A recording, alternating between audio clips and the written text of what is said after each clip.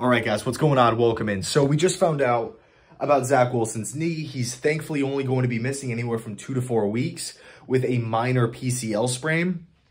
And given how he was going down, how he was being tackled, how his knee looked from, an optic perspective here, it looked way worse. So I'm honestly pretty thankful that it's only 2 to 4 weeks. And it honestly could be beneficial. But we know the future of Zach Wilson. We just found out the future of Jamien Sherwood this season.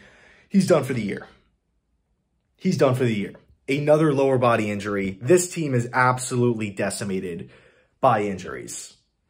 I mean, Marcus May was dealing with something. LaMarcus Joyner's out for the year. Vinny Curry's out for the year. Carl Lawson. The good news, with the linebacking core is that, well, two things of good news. Number one, Jarrad Davis should be coming back at some point in time. Robert Saleh made it sound like, he's coming back this week. Apparently that wasn't the case. So hopefully Jarrad Davis will be back. I mean, the projection was week 6 to begin with, and we're already past that. So hopefully we see Jarrad out there. And then number 2, I actually really like Del'Shawn Phillips.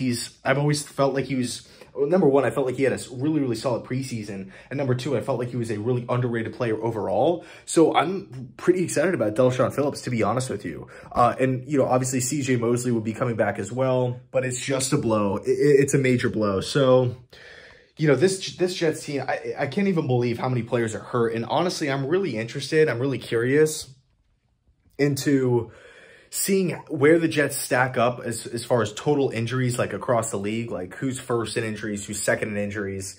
Because, I mean, the Jets have to be up there. We at least have to be top 5. I would be stunned if we are not in the top 5 as far as the amount of injuries are concerned. I mean, this is absolutely crazy. And if you mix a rookie head coach, a rookie OC, a rookie quarterback with a really young team and we potentially lead the league in injuries, it's not going to result in a lot of wins.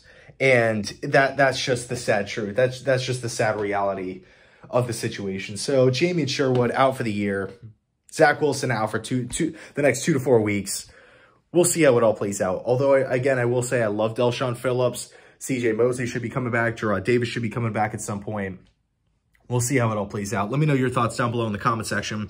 Thanks so much for watching. I really, really appreciate it, guys. I really, really do. And as always, go Jets.